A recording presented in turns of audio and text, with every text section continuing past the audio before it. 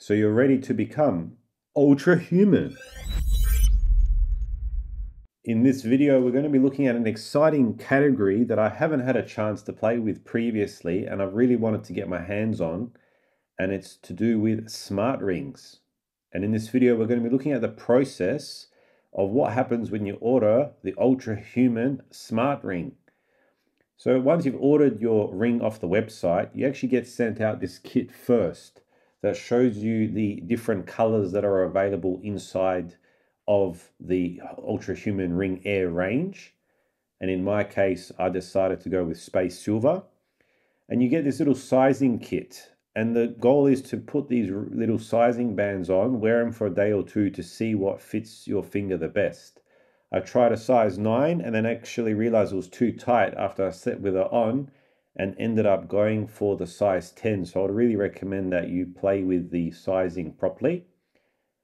And then once you've had that decision made on what size is going to fit your finger, you can go ahead and place the order through the email link that they send you to get the specific color and size that you want to get. So I'm excited to get this ring. I'm excited to try it out because I haven't used a smartwatch for the last 4 or 5 years. It just doesn't work with my outfit. And this is what it looks like. Ultrahuman. Very nice little packaged box. Obviously, looking around, it's got a little bit of information on the product. Sleep, HRV, movement, and temperature tracking, which is really quite interesting. Ultrahuman Ring Air. Very nice. And bam, inside the box we have the silver size 10 smart ring. First impressions, extremely lightweight. Very similar sizing to the sizing kit. I would say it's just a tad tighter than the size 10 because there's a little lump on the inside where the sensor sits. You get some other information in here, a little bit more about the smart ring, how to use it, some guides. Obviously, if you want to read through that, no one really does. And the way that this thing charges is there's a little wireless puck that you plug in and USB-C, and it wirelessly charges the smart ring. So included in the box is a wonderfully, well, even it's actually braided USB-C to USB-C cable.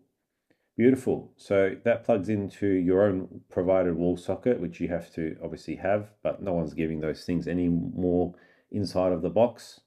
But I'm just going to go ahead and plug this in somewhere around my house where it's convenient for me. The battery life, as far as I heard, is pretty good. So we're going to test all that out over the next couple of weeks to see how all the data fits. But I'm really liking the ring itself. I'm really liking the color. I think this works with everything. And as you can see, there's that little small ridge there on the inside. But I went for size 10 because see how I can swap between different fingers. So I can use my 2 indexes and my middle finger. So it depends on what I'm doing and where I want to wear it. The only little thing they say is don't use this in the gym, obviously, when you're lifting weights, because you'll end up damaging and scratching it. But the good thing is with these devices, they actually feed information into the health app on the iPhone. So even if you don't use the ring, it should sync a lot of that data back to the phone, which is what I'm looking forward to trying out and using and giving a full review in the future. So to get the ring set up, I've downloaded the Ultrahuman app from the App Store. It's going to be downloading and installing. You log in with either your Apple ID or anything associated similar. You can even use a Google ID, but in this case, I used my Apple one. And here we go, Ultrahuman Ring. Obviously, using the app for the first time, you have to get your head around that a little bit. You can see that they're offering here a non-subscription model, meaning you don't have to pay every month to access most of their features, but they do allow you to buy some extra coverage, which even includes a protection against damage. And if you lose weight, you can actually get that returned if you pay for the extra service. Just guiding you through here how you connect the ring onto the dock for it to charge. Pretty straightforward. Yeah, we'll do that a little bit later. And there's a few other connections there that you got to do. It runs through a few little pairing things here, just taking sure that all the sensors are working properly on the device, which is great. They do this double check to make sure everything's working properly. Now, once it's connected, you got to input obviously your data.